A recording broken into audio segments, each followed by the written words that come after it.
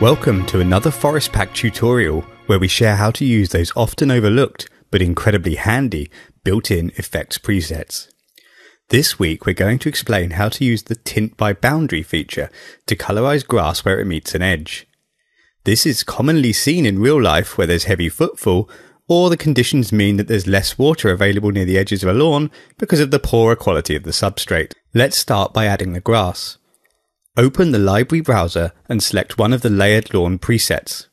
This is quite a small area, so I'll use the ground base layer detail option. Click load selected and then pick the spline area and it'll automatically be populated.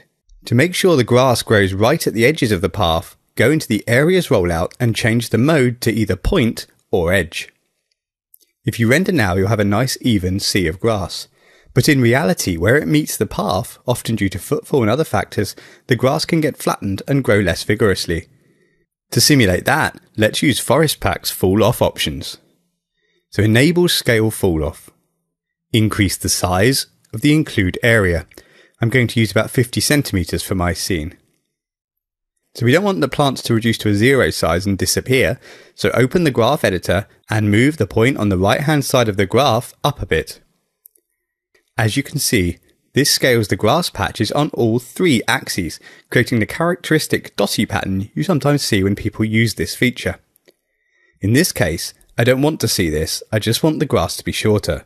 So to do that, enable the Effect Height Only option. Render now and the grass is shorter as it approaches the path. But it looks a bit healthy for something that's been regularly trampled, so let's use an effect to make it less healthy. Go to the Effects rollout.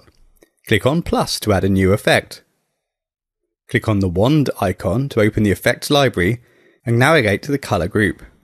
Then select and load Tint By Boundary. This effect can control the output of a forest color map, provided, and this is important, that the tint override option of the map is not enabled. When tint override is disabled in the map, the forest object itself controls the tint settings. This effect will add a gradual scale from pure white by the boundary to black a set distance away, and it can be used to mask between different materials. The effect has just one parameter which controls this distance. I'll use 50 centimeters in this example. To enable the effect to work, it's necessary to go to the material rollout and turn the random strength start and end both to 100%. If you change the display mode to points cloud, then you should see a preview in the viewports of what's happening. So great, but so far this isn't actually affecting the material itself. Let's change that. Go to the geometry rollout. Unfortunately, all of the items use the same material in this case. So we'll select them all and then instance the material to the material editor. Now as you can see, it's quite a complex multi-sub-object material. So rather than editing each submaterial, which would be quite laborious, let's take the lazy route and wire the whole thing to a V-Ray blend material. Now we want to create a brown dry grass material for the first coat. Now fortunately there's already one in this material wired to material ID 1. Just find this and wire it to the blend materials coat 1 input. Now we'll need to create the mask. Add a new forest color map and wire it to the blend input. Make sure you do not enable tint override, but do change the blending mode to normal. Now render again and you'll have a nice fall off from dried grass near the path to healthy grass further away. This will really help to make your grass areas much more realistic. Now let's add one more thing before we finish this tutorial. In the middle of this grass is an object.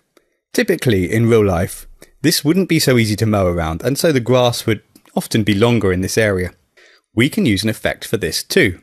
If you recall, we used a scale effect to reduce the size of the grass near the include boundary. Now we want to do the opposite for an exclude boundary. Now unfortunately, in the areas rollout, there's only one graph shared between include and exclude areas.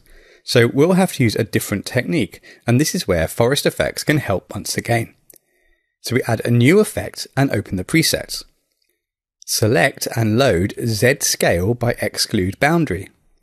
Now this works pretty much the same as regular fall off. So you'd set a distance, and I'll use 40 centimeters this time, Next, you open the graph and this time move the final point in the graph upwards to make the grass longer around the trunk. It's pretty easy, right? These two effects combined allow you to add lots of handy details to your grass to really help bring scenes to life. Stay tuned for more forest effects tips coming soon, and don't forget to subscribe to our channel to get notifications of each release.